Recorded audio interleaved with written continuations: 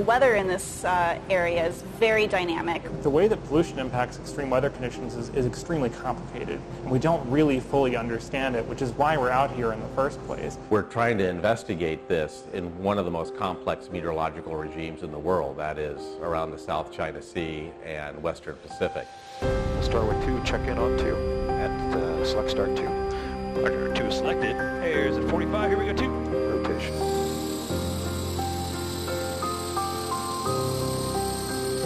The largest uncertainty that we have right now in climate forcing is the relationship of aerosol particles on cloud systems. In Southeast Asia, 2 of the biggest sources of pollution are pollution from various sorts of cities like Metro Manila. 20 million people live there. The other really important source of pollution in this area is from biomass burning. And what's really interesting in this region is that we have both. We both have this anthropogenic pollution as well as this biomass burning pollution. So this is really sort of ground central for weather observations and weather and climate modeling for Earth system science. Tower, 118.7, roger that, and we are good to go. 80 knots. Rotate.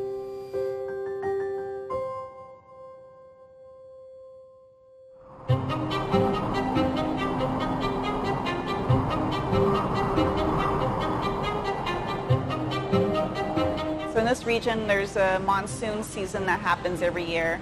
And you have this evaporative process of water vapor from the ocean. And as that water vapor cools and condenses as it gets lifted up, you form clouds. After they turn into clouds, processes happen inside the cloud to collide the different cloud droplets together and eventually make droplets that are big enough to rain out of the clouds. And that rain goes back into the ocean and completes the water cycle.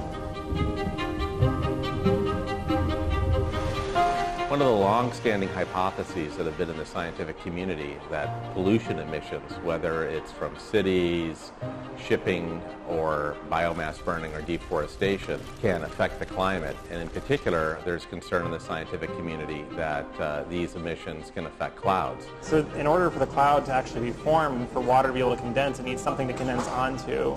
So we call those cloud nuclei. And those cloud nuclei are basically can be sea salt, it can be particles from trees or from dust, or it can be particles coming from human pollution.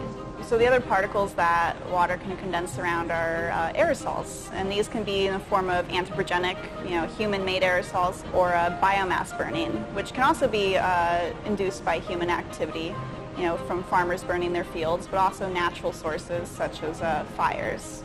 If you bring more particles to the environment, you get more cloud droplets. That changes the distribution of cloud droplets. That changes precipitation processes.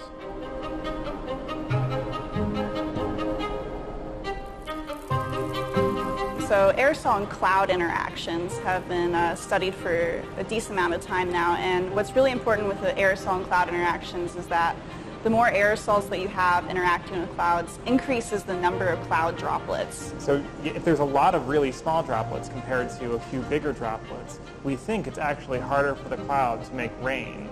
But it can also change the reflectivity of the cloud, or albedo, which then in turn looks at a bigger picture of changing the heat balance within the local area near the Philippines and the tropics, and then in the grand picture, across the globe.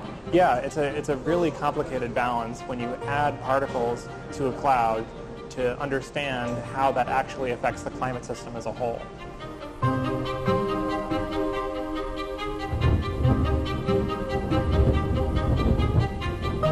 There have been many studies in the region that have linked the presence of pollution and smoke particles to more severe weather. In particular, lightning activity has been shown to increase in regions under the influence of pollutants. So understanding, as we add more particles to the atmosphere, how that changes the properties of the clouds, how that changes the properties of the storm systems, and how that changes the extreme weather that results from those storm systems is really important, and is one of the things that we're really trying to get at with this field campaign.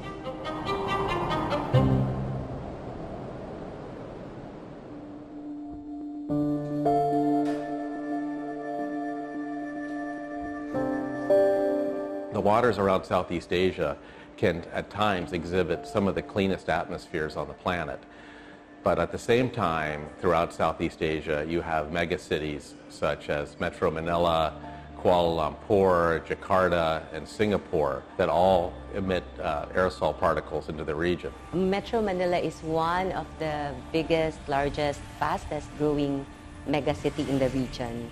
That means, therefore, that there's a lot of development that emits pollution. And one of those is transport. And these aerosols are different from what we find in pristine areas. And this difference has important implications on clouds and precipitation formation in this area. The monsoonal flows of Southeast Asia bring all of these pollutants together up the South China Sea into the Philippines and to the Western Pacific. So therefore, during this season, there are a lot of interactions that can happen with the pollution and the meteorological conditions. And one of the primary reasons why the CAMP2Ex mission is centered here in the Philippines is that we can see this transition from very polluted environments to the south to the much cleaner environments to the Western Pacific.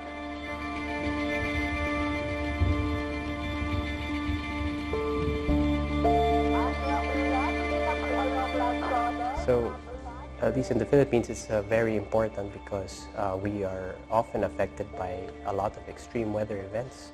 And by extreme weather, that can mean sometimes no rain or very intense rain, and that affects our water resources for agriculture, for our daily living, for taking a bath. So all these basic activities are very reliant on having these resources. One of the hypotheses that started the whole CAMP2Ex mission was that farmers in Mindanao had noticed that the droughts have been longer, but when rain does come, it becomes more severe.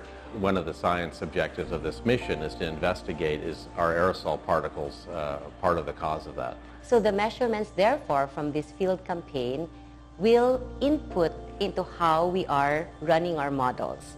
For now, models that are run for weather forecasting over Metro Manila or for other places in the Philippines, for that matter, do not take into account pollution. So it's very important to study the interactions between meteorology and pollution because we rely on it so much. This campaign is the first step towards incorporating measurements and observations into our model and try to see whether these aerosol particles are significantly or are going to significantly impact rainfall formation.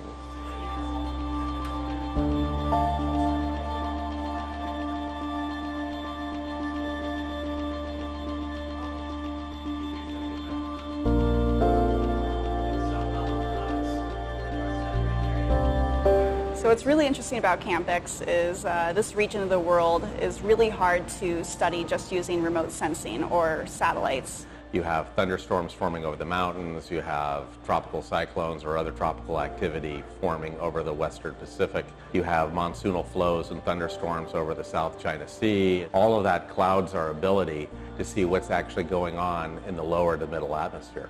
So in order to understand how these pollution changes are changing the clouds, we have to actually fly below the satellites and below the high cirrus clouds and look down from the plane and take the plane into various clouds to understand how these processes are changing.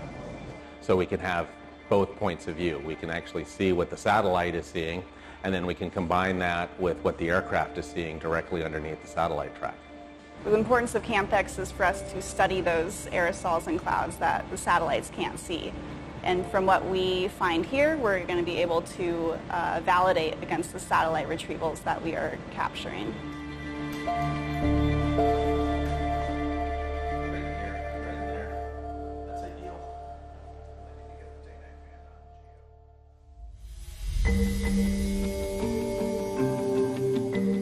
Weather forecasting provided is conducted in different time periods. So we have long-range forecasts that we provide for 3 days, approximately 3 days out or 72 hours. Then we try to provide what we consider a short-term forecast out to about 24 hours. And at the day of flight, we do an update. And the reason for all this is that the weather in and around the Philippines is very, very difficult to forecast.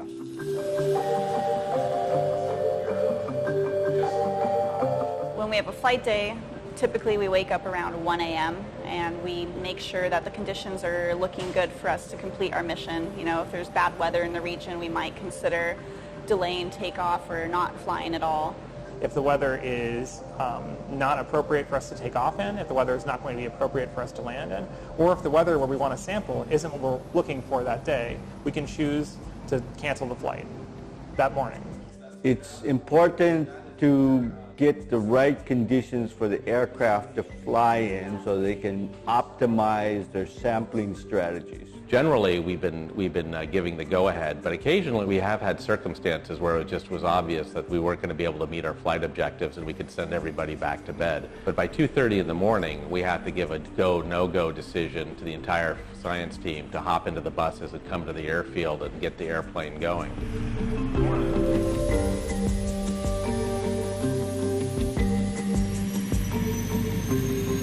The power comes on the plane 3 hours before we take off, and certain instruments have to be in there 3 hours before takeoff to get their instruments calibrated, get their instruments set up and ready to go, and to be, it takes them 3 whole hours just to make sure that the flying laboratory has all of its instruments working.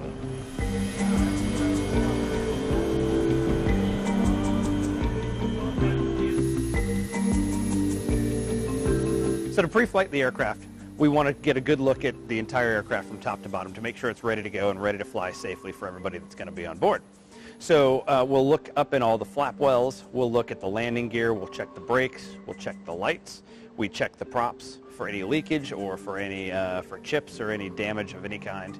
We look over the fuselage as a whole. We look for missing pieces, we look for anything cracked or anything just that's going to be unsafe in general. At that time, I'm in the operations room talking with the pilots and the flight scientists, going over what our mission is today, what we're going to sample. And we have to tell the pilots, this is the weather you're going to be flying into today, and this is what you need to be aware of when they're actually flying the plane today. Doors close at about 5:15 in the morning, and the plane is in the air by 6 a.m. Before takeoff checklist is complete, you are cleared to line up and wait, runway 2. Up and wait, copy. 1077. 1077. All right, brakes coming off. 80 knots. Rotate. So after the plane takes off, I monitor the status of the aircraft, the location, making sure everything is working between ground control and operations on the flight. The plane stays in the air anywhere from 8 to 9 hours, returning at about 3 o'clock in the afternoon. And 9-hour flights are quite long, but because we're out there for so long, we can get so many good samples on different clouds. It allows us to really examine the evolution of clouds throughout a day, even with 9-hour flights. We'll also send up satellite imagery to the flight scientists so they can know where they want to study. They might want to deviate off the course that we planned for them to sample different types of clouds or aerosols.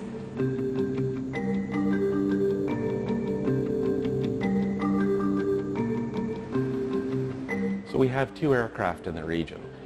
We have the P3, and then we also have the spec incorporated Lear 35. So the Learjet is basically here to support the NASA P3 aircraft. While the NASA P3 aircraft has a unique set of remote sensors on board, they fly above the clouds or below the clouds, while we fly in the clouds and get the measurements in the clouds, knowing how many droplets there are, how many ice crystals there are, how much water is in the clouds. And this is then compared to the remote sensors, the radars, the LiDARs, microwave radiometers, so that we can interpret the data from in the cloud, where we get the real data, with the remote sensor data, and then understand really what is happening in the cloud, and also being able to then understand what the satellites are measuring.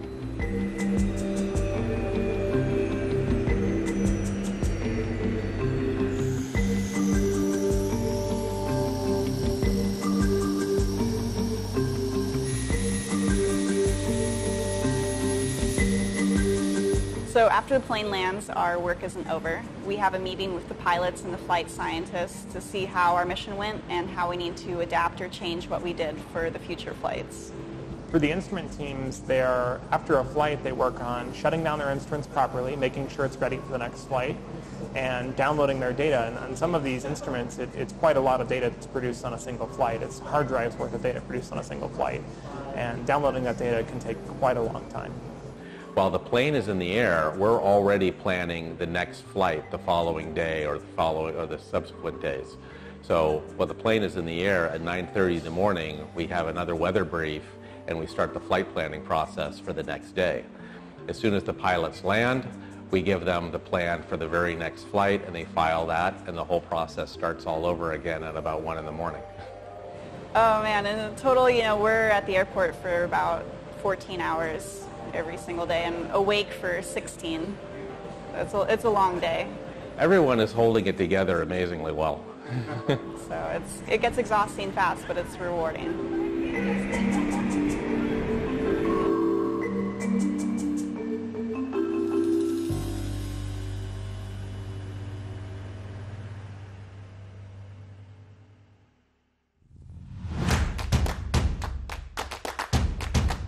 I work for the ESPO office, which is the Earth Science Project Office, and we focus on managing and organizing field campaigns around the world. Because we start from the ground up all these projects, all these campaigns, we make connections with the local authorities to provide us services for the campaign. So ESPO tends to be the center of the organization of the campaign. So our job during the field campaign is to make sure that the infrastructure is there, and then it's continually, providing the support for the field campaign for the scientists doing the observations. That means that we have to make sure that there's enough infrastructure to support deploying an aircraft in these faraway places.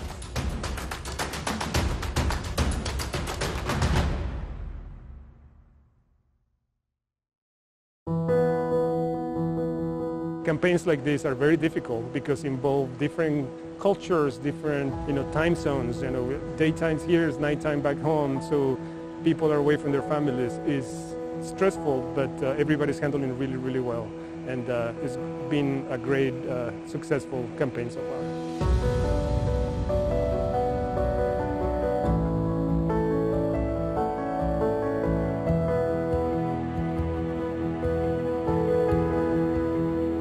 Here, no day has been the same.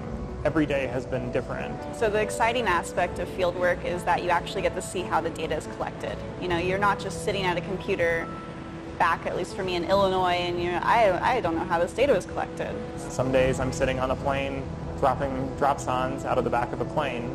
Some days we're working on the dropson system. Every day is just so different here than what it is at home.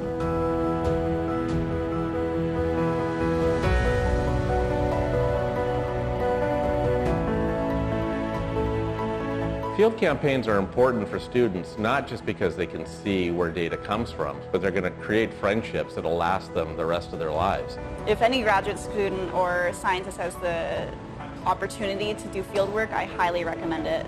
Being in the field has been an incredible experience as a graduate student. I have learned so much from so many different people. It's been an incredible experience. We were actually very surprised because a lot of the scientists were giving us praise and were admiring us, were telling us that we're doing a good work, and hearing this from the people that you admire, the people you read on papers, the greats, so to speak, in this field, and then just to hear that from them is really inspiring and makes you want to just do more and pursue more in terms of your career. Yeah.